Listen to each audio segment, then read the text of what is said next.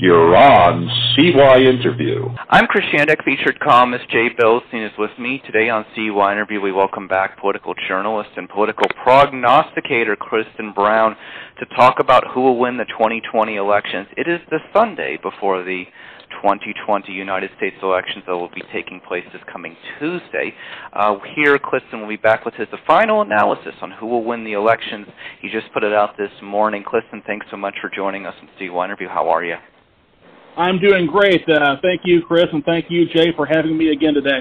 Oh, we always enjoy your sober and data analysis and open perspectives. They're always really great to have. So, based on all of your data, you believe Joe Biden is going to win the presidency. But what I found really interesting in your final analysis is that, looking at states like Arizona, Florida, and North Carolina, you pretty much say the Midwest, Pennsylvania, Michigan, and Wisconsin, you believe are going more towards Biden.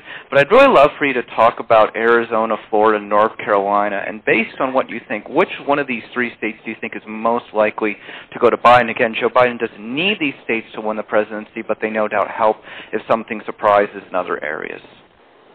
Well, I'm surprised to say that I really think at this point, based on what I'm seeing in the polling data, that of the three states you mentioned, I think North Carolina is likeliest to go to Biden. He has the biggest lead on average in that state, not much of a lead, around 2 points. But it looks like from the trends and what I'm seeing that of those three, North Carolina looks best for Biden. And in fact, I have characterized North Carolina as leans Democratic. I have characterized Florida and Arizona as tilts Democratic. So I have North Carolina one slight gradation better for Biden than I do for Florida or Arizona. Oh, I agree with you 100%. I think North Carolina, most likely to go into that category. Of course, as you know, Obama won that the first go-around when he became president the first time, when he defeated John McCain. So, looking forward on all of those kinds of things, how much did an early voting factor into analysis of your final conclusions? Obviously, these unbelievable turnouts we're seeing in a lot of states that are not traditionally Democratic, this must be an encouraging moment, no? The bigger the turnout, the better the chance Democrats win, which is why, it was tough for me to hold Texas at leans Republican because we've seen so much heavy early voting in Texas. I have to think that bodes well for Joe Biden. But still, if you look at the polling data in Texas, it's clear that Trump's ahead. But I really think that early voting works to the Democrats' benefit, which is why you've seen so many attempts by Republicans to limit it in recent years. So then looking at the United States Senate races, you're really thinking that this is going to be a breakdown of 50-50, and for the Democrats to have a more slight majority, you really think it's going to come down to the races in Iowa and in the 2 Senate races in Georgia. The question I really wonder for you is, let's say the Republicans end up winning in Iowa in the Senate race, and it comes down to those 2 Georgia races that obviously could probably most likely go to runoffs. Do you feel like that just that the Democratic voting bloc is going to see Joe Biden, if he wins the presidency, as, well, everything's taken care of now, I don't need to worry about these congressional elections, and that's why you have them slightly going to the Republicans if they go to the runoff? There is a tendency, unfortunately for Democrats, for their voters to not necessarily always show up in such robust numbers outside of the presidential election every 4 years. And historically, Democrats have suffered in recent years in Georgia whenever statewide races have gone to runoffs because of the drop-off in Democratic participation between the November election and the December runoff. And so I expect that both of these Georgia races for the U.S. Senate will go to runoffs. And I think that ultimately plays to the benefit of the Republicans. There would have to be a major change in how Democrats approach an election to alter that calculus. You don't think, very quickly before I ask one last question and throw it to Jay, you don't think that the Democrats can recapture something close to what Stacey Abrams dealt with 2 years ago when she was running to be the governor of Georgia? I think that they are recapturing that, but they really need it to get them over 50% on election night. My best guess is that turnout will drop off considerably for the runoff, as it typically does. and that just is based on what has typically happened. Now, if some of the new people who have moved into Georgia, are more committed and more willing to go out and vote again a month later. But what I've often found is that when Democrats win an election, they go into hibernation for the next 4 years. Yeah, that's very true based on past trends. Last question, Democrats expanding their House lead over the Republicans. House of Representatives still going to be Democratic majority. What do you think this means to the Democrats, you believe, will expand their seat number here? I mean, really what it does is it just gives them a bigger cushion for the midterm election. They can afford to lose a few more seats and still maybe hold the majority. It really doesn't matter if you've got 230 or 240 or 250 House seats, because really in the House there's no filibuster, so as long as you have a majority you can pass bills. So the key thing now is for Democrats to gain as many seats as they can so that in the midterms, when they are likely to lose seats, if in fact Biden wins the presidency, they can maybe hold on to their majority even if they do suffer fairly significant losses. Jay? Cliston, great to be speaking with you today. Thank you, I have to say that I'm anxious to get the election over with. I'm anxious for the result, and I'm anxious to be able to close the chapter, a sad chapter, in American history, and hopefully have a presidency of Joe Biden beginning at 12 noon on January 20th, 2021. But let's walk away from my desire, and I don't say that as a Democrat or Republican, I say it as an independent, and I say it as a person who looks for the best for the United States of America. How likely are we to see a victory by Joe Biden if there is suddenly huge momentum in rural Pennsylvania, and if for some reason he does not prevail in Pennsylvania, how tough is this race going to be? Well, they call Pennsylvania the Keystone State, and I believe that Pennsylvania is the Keystone State in this election. In all of my analyses, one thing that I keep coming back to is you can take a state here or there away from Trump or Biden, and they can probably still win the election. But Pennsylvania, to me, is the one state that both of them have to have. If Joe Biden is losing Pennsylvania, he's probably losing the election. How concerned? I suspect you're concerned because this is really, there are a lot of marbles at stake here, but do you think that it's possible, realistically, that the rural voters in Pennsylvania have been very unrepresented in the polls? It was certainly possible 4 years ago. That's exactly what happened. We saw rural voters come out in Pennsylvania in waves that we had never seen before. What I will say is I find it difficult to imagine they're going to be able to surpass that. And they topped out. I mean, they barely won the state even with that wave of rural voters. This time, I think what you're seeing is that the suburbs are moving much more heavily in favor of the Democrats. Hillary Clinton did not win the Philadelphia suburbs by the margins that she expected to. And that, in the end, was the difference in Pennsylvania. As I said on one of our previous broadcasts together, typically the numbers that Hillary Clinton got in Philadelphia and Pittsburgh would be enough to win the state. And she was right there, but she didn't win Bucks, Montgomery, and Chester counties by the margins that I think she expected to, and that ended up being the difference.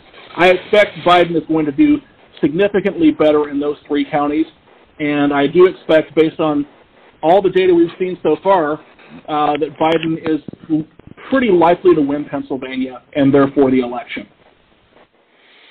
Well, as I say, from your mouth to God's ears, I believe that too.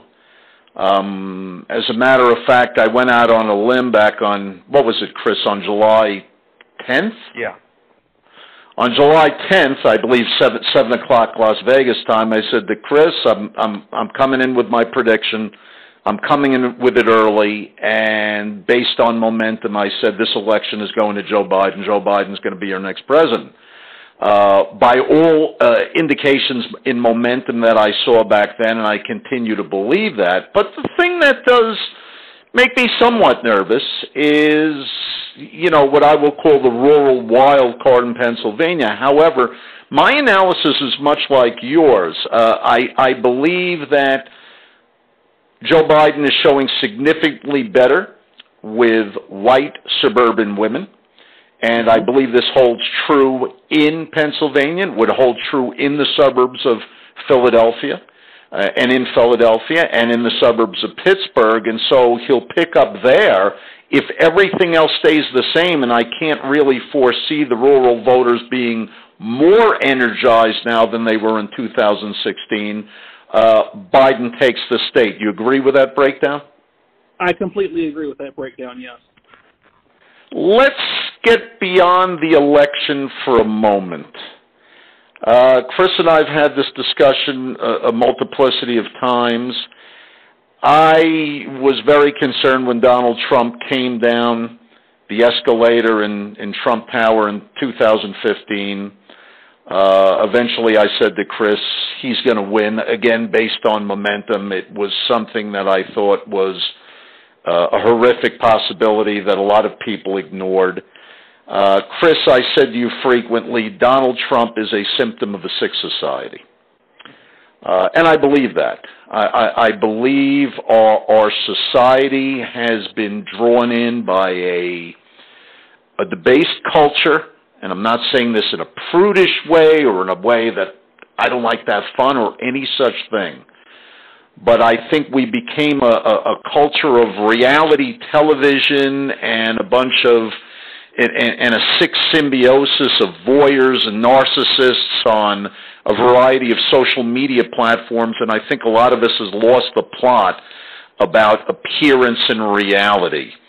Would you agree that the first step to getting the United States of America back on the right track is for the current administration to go, but would you also agree that we have monumental work in front of us?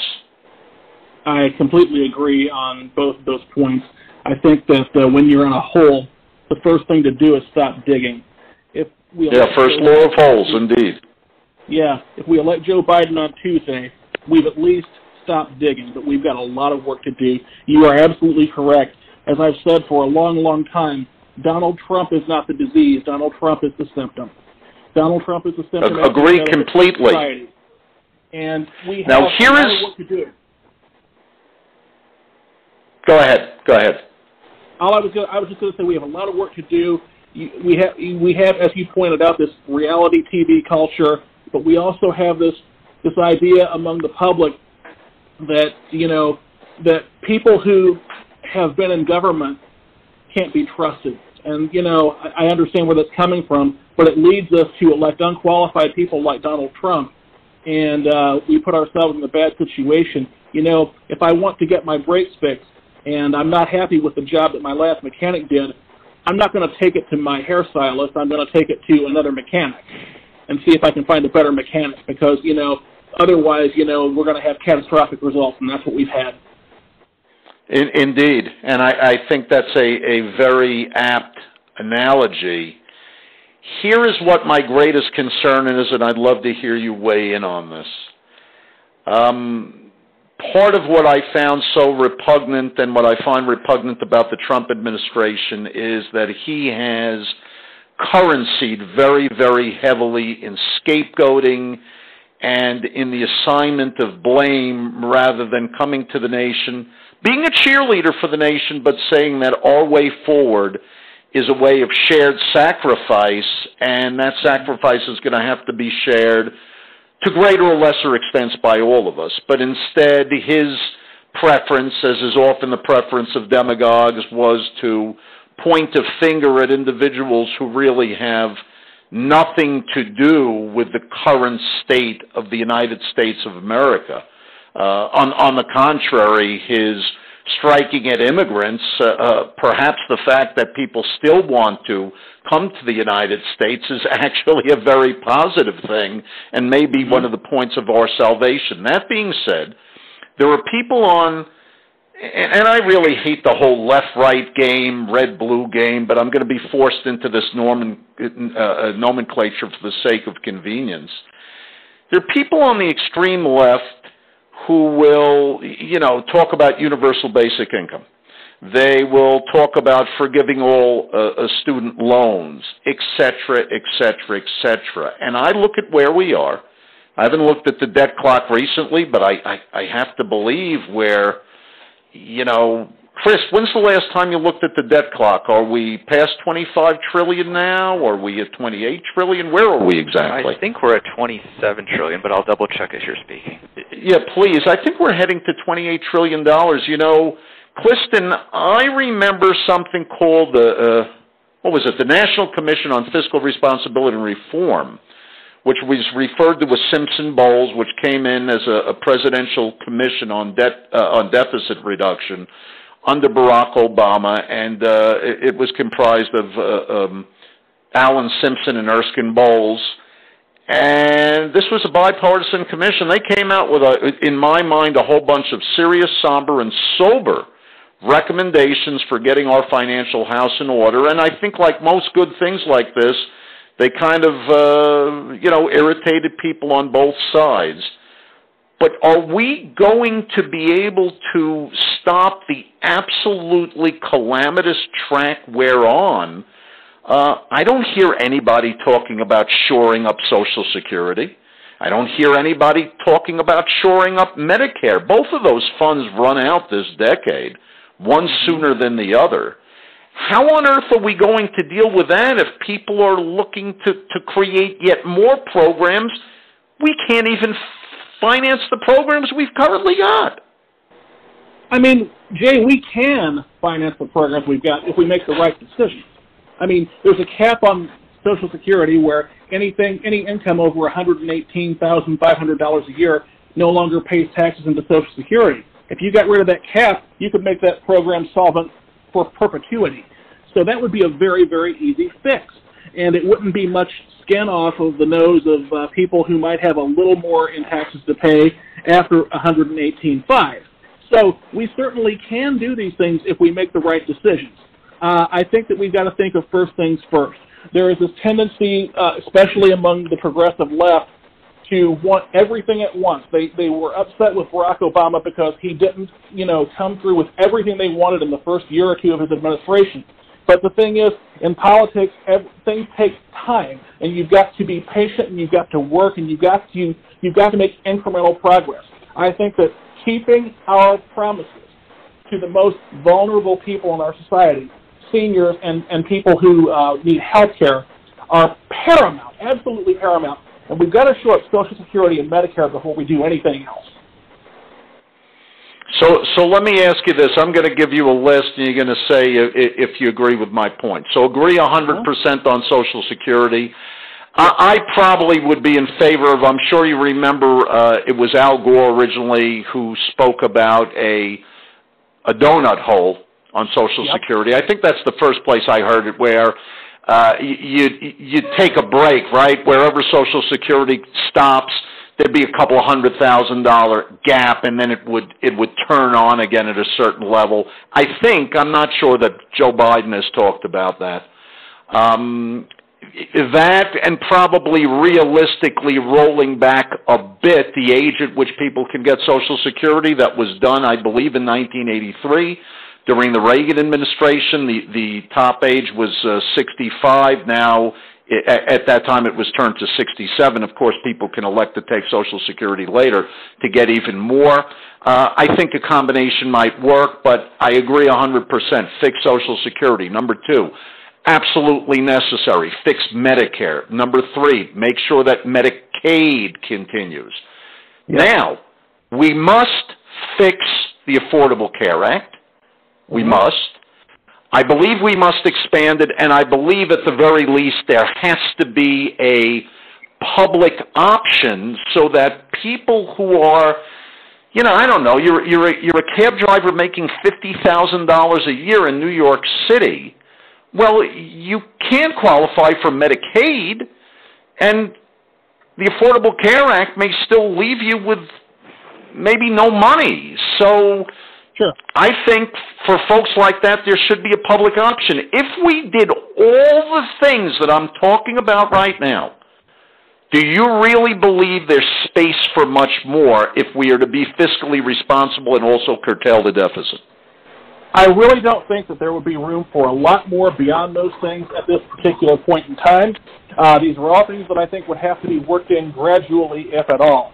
One thing that I do not support is the notion of forgiveness of student loan debt. I do understand that college is a lot more expensive now than it used to be, but the issue there is that it is a benefit for only a minority of the population. Roughly only a third of U.S. adults have bachelor's degrees. Therefore, roughly only a third or so of Americans might have the possibility of having that kind of issue. And it's going to be looked upon by the overwhelming majority of the population as a benefit for privileged people. And I think that's a political loser for us. And, you know, you come out politically, I come at from a point of view of moral hazard. What happens to all the kids who came out of high school and they either said, gee, I'm not really a study type of person, I'm a learn-on-the-job person, or the person who said, gee, you know, I'll go to a community college and then I'll go to a state school or something, and I'm not going to make the same elite contacts. But what about the people who come out and they say, you know, I'm going to go to the bank and I'm going to borrow money and I'm going to get my family to co-sign a loan so I can start one of these companies that comes to your home and helps clean out drains when things get stuffed up. Somebody can make a real nice living doing that, but you need money to buy into that. Or there are in different cities, you know, where are these routes where you deliver bread or meats or whatever the thing is, but you got to buy in, you got to own the route, and then you make your deliveries every day with truck and so forth. What about all the people who borrowed money to do that stuff? They're out there, they're contributing to the economy, they don't deserve relief?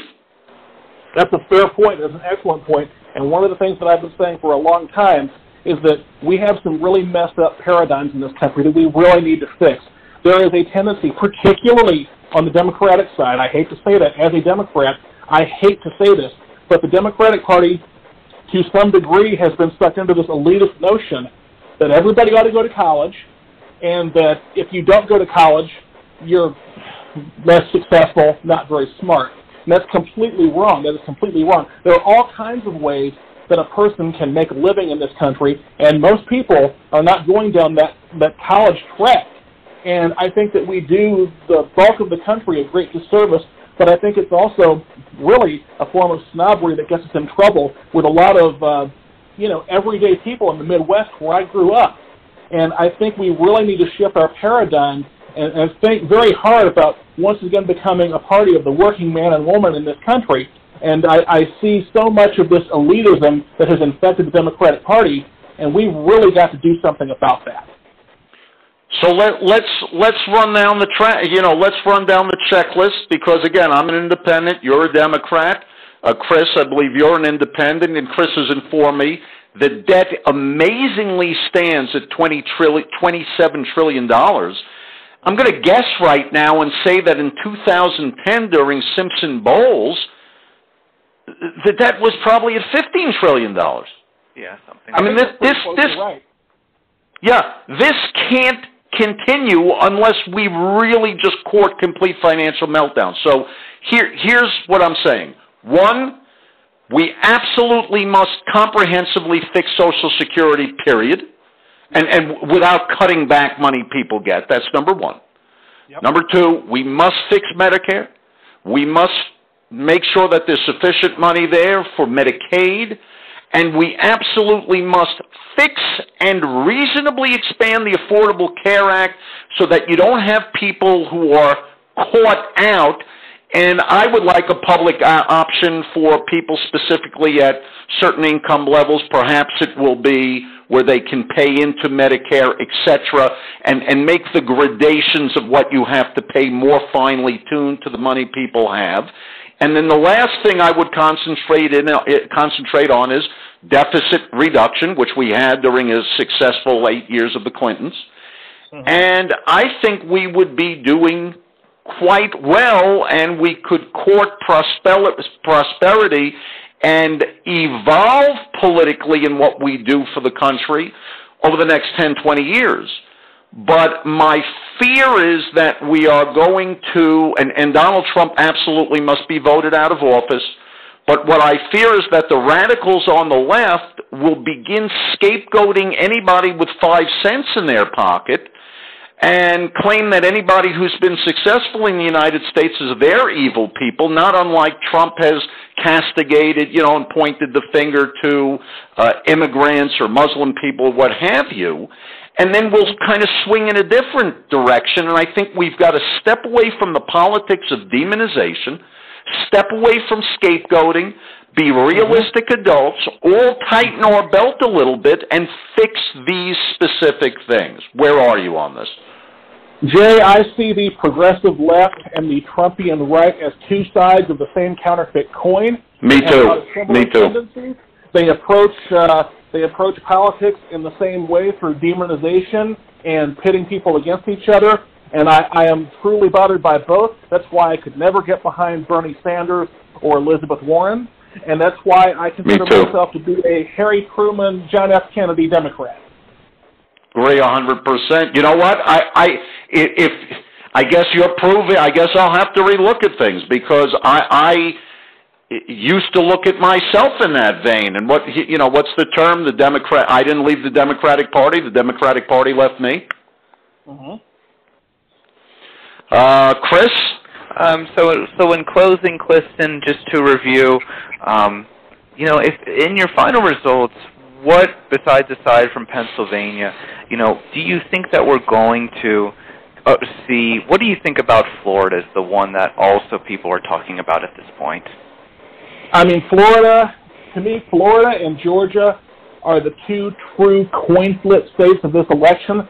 I would have to be supremely arrogant or deluded to tell you that I know what's going to happen in either of them. I am characterizing both as tilt Democratic, but that's as much of a hunch as anything else, and it wouldn't be any great surprise for either of them to go the other way. I think that what you got to look at on election night, Florida reputedly is one of those states that counts its mail-in ballots and early votes pretty quickly. So we might be able to tell a lot about how the election's going to turn out, even if we don't have complete results in Pennsylvania and Michigan and Wisconsin from how things go in Florida.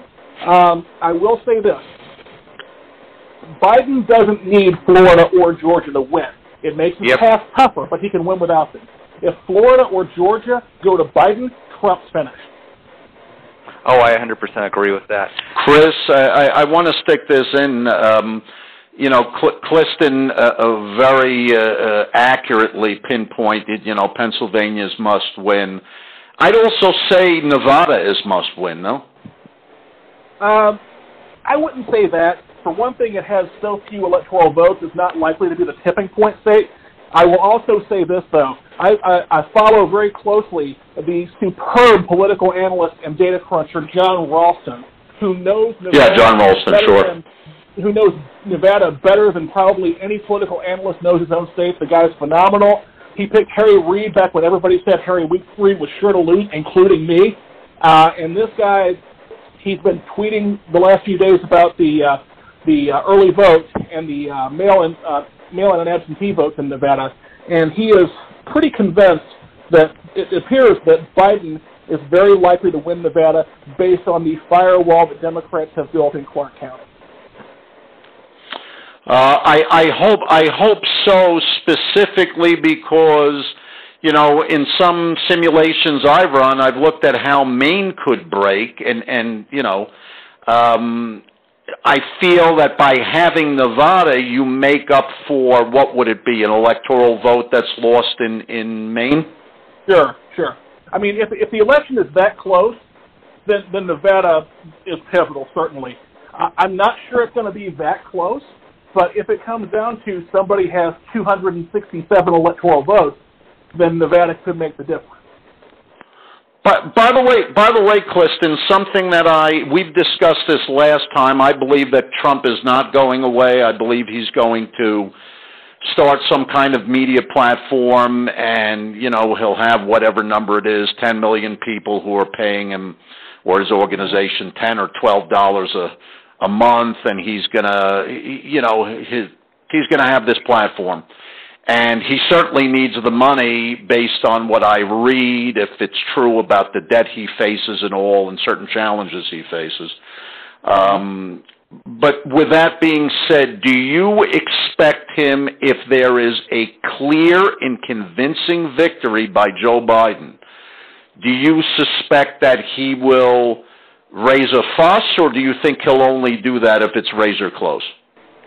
I expect that Donald Trump will raise a fuss regardless of what happens, regardless of how wide the margin may be, whether he believes it or not. You know, it's well documented that in the last few weeks before the 2016 election, Jared Kushner was in negotiations to begin a media company. I've always felt that Trump's real plan all along was to use running for president as a means of building a base for his new media venture. And me too. Agree 100%. He ended up winning the election, which nobody, including probably Donald Trump himself, truth be told, expected to happen. I expect that regardless of what happens on election night or in the weeks following the election, Donald Trump is going to keep saying he was robbed, keep ginning up his base, and for him, the worst thing that comes out of it, or the least that comes out of it, is he has a ready-made built-in base for his new media venture, which it appears he was attempting to get off the ground 4 years ago. And this will be people who fall into a sphere who to some degree gravitate to Fox and to another degree gravitate to someone like Alex Jones? Would you say that's the demographic? I would say that is exactly the demographic. He is looking for, to be perfectly blunt, a group of very gullible people who are willing to buy what he's trying to sell.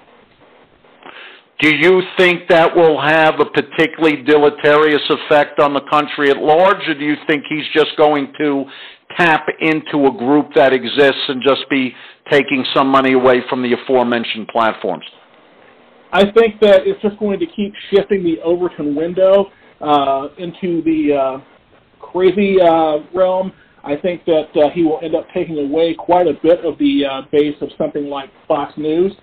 And the effect is going to be that we just get further and further away from the mainstream and further away from reality. Understood. One thing that I think certain people may not be aware of, I think, I'm not sure, I don't believe he is currently, but Jared Kushner was an owner of the New York Observer, which is a newspaper out of New York City, I believe a weekly paper, or at least it was. And then he was there, and I think they brought it back to a daily. It became online over or something like that. But Jared Kushner was in the media business. And I would argue that Trump's... I used to write for it. That's right. Did you ever interact with him or never? Never. I was approached in 2015 by the editor of The Observer, who contacted me and asked me if I would like to write for that publication. I knew nothing at the time about The Observer. I had no idea that Jared Kushner owned it, but he came to me and gave me an opportunity to write on political matters, on analysis, and I took that opportunity. I never at any time had any interaction whatsoever with Jared Kushner. Never knew him, never talked with him, never so much as got an email from him. I want to say that he probably bought that paper about 10 years before you got there. One of the things is, you know, so he's Trump's son-in-law. He was in the media business, and then I'd argue that probably Trump's greatest success came in the media by way of The Apprentice and Celebrity Apprentice. I think pound for pound, he did far better as a, whatever you want to call him, an actor, I guess. He did better as a TV actor than he did as a real estate person. I mean, above all things, Trump is the crafter of an image. Donald Trump has been creating this image of Donald Trump for 40 years, of a successful businessman, which clearly he really isn't, and he just has been so able to manipulate mass media to his benefit. He's the P.T. Barnum of our day. He has done a brilliant job in terms of manipulating the media, and that's what he's made an entire career out of. Yeah, no, I'd agree. He created a pastiche of the successful business person. It would be nice if he would lose and go away. I don't think we'll get that. For now, I'll just settle for he'll lose, and if he starts his media platform, I hope there'll be enough voices that he doesn't expand the base of people who want to deal in a lack of logic, reason, and facts, but as you said so well before, one step at a time. Chris? You can find a link to the final analysis for the 2020 elections in this post here on CYInterview from Cliston Brown. So for political journalist and political prognosticator Cliston Brown, featured columnist Jay Bilstein, and CYInterview, I'm Christian.